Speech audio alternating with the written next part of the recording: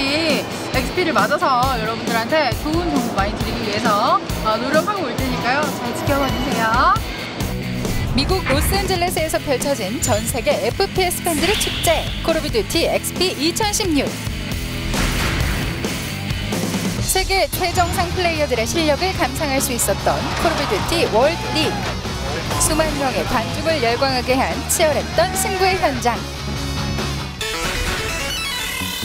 게임 속 인물이 되어 즐긴 유저 서바이벌 게임, PS, VR 체험 등 다양한 체험 이벤트부터 인피니트워페어, 모던 워페어 리마스터를 직접 시연할 수 있는 기회까지 볼거리, 즐길거리가 가득했던 콜오브듀티Xp 2016. 그 뜨거웠던 현장 속으로 저와 함께 떠나보시죠. 진짜 규모가 엄청난 친구들한테 자랑하려고 찍혔어요. 넓은 행사장을 가득 채운 다양한 이벤트. 게임 내 장비들을 그대로 옮겨온 전시관부터 게임 속 인물이 되어 즐기는 서바이벌 게임까지 마치 콜오브듀티 속으로 직접 들어와 있는 기분이었는데요. 내가 왔어. 잔뜩 오른 흥을 이어 VR 체험에 도전했는데요. PS VR로 즐겨본 콜오브듀티는 저기 저거 와이어. 네? 와이어 떨어지는 거 저거 해야 돼. 아니에요. 어?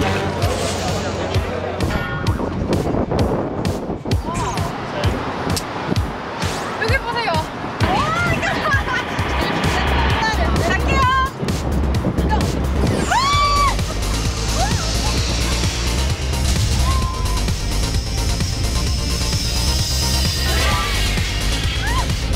죽을 것 같아요. 어떻게 내가 내 발을 떼었는지 진짜 모르겠어요. 즐거웠던 이벤트 체험을 마치고 방문한 이곳. 여기는 바로 인피니트워페어 체험관입니다. 2016년 하반기 발매를 앞두고 있는 콜오브듀티의 최신작 인피니트워페어. 발매하는 시리즈마다 흥행에 성공하며 최고의 FPS로 등극한 콜오브듀티의 최신판을 발매 이전에 한 발 앞서 체험해볼 수 있는 기회인 만큼 저 역시도 이 순간이 가장 기다려졌는데요. 이제 해보는 거예요? 네. 뭐가 제일 기대돼? 일단 멀티라서 맵을 한번 보고 싶어요. 제가 승부욕이 너무 강하거든요. 어디 있는 거야? 뭐야? 아씨! 여기 있다. 여기 있다. 아씨! 아니 왜 안 죽어요? 제가 때리면? 죽였어! FPS도 어쩔 수 없어요! 야, 재밌네요.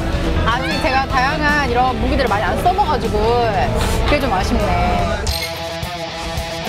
I'm Taylor Kurosaki, and I'm the narrative director at Infinity Ward. And I'm Jacob Minkoff. I'm design director at Infinity Ward. Please briefly explain about IW to Korean fans. Infinite Warfare is the latest installment in the Call of Duty franchise. We are taking our players from a old school fight into a new setting. It's still retaining the old school fight, but now the new setting of our universe and our solar system. I think what makes Call of Duty really unique is that it is authentic. It feels like authentic, realistic military. Yes, we have huge set pieces and bombastic Hollywood explosions and things like that, but we make it feel like real military action.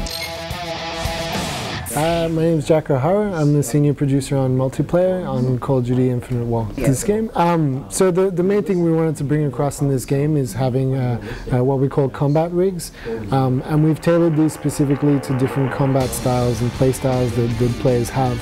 So for example, the Warfighter is based on the mobile mid-range engagement type of player, and within this combat rig we've given it what we call payloads, which are either a combat rig weapon or abilities, and then we also have combat rig traits, all under the umbrella of that combat rig. So we have 12 maps on disc, and then we have another extra one pre-order map called Terminal, which is the remake from Modern Warfare. Do you have any plan to make an Asian background map, such as Seoul or Tokyo or Beijing? We did have one at some point that was in Seoul. In the end, we had to shelve that one for now and and concentrate on the 12 that we're shipping for disc. But we did do a bunch of research on Seal to see what we would put in the map if it was set there. Yeah. Okay, many Korean fans are expecting. Okay. Yeah.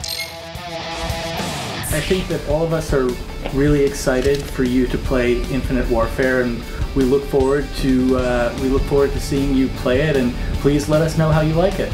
Yeah, have fun. Thanks for joining us, and I look forward to welcoming you to Call of Duty Infinite Warfare in a couple of months. Look forward to seeing everybody online on November 4th.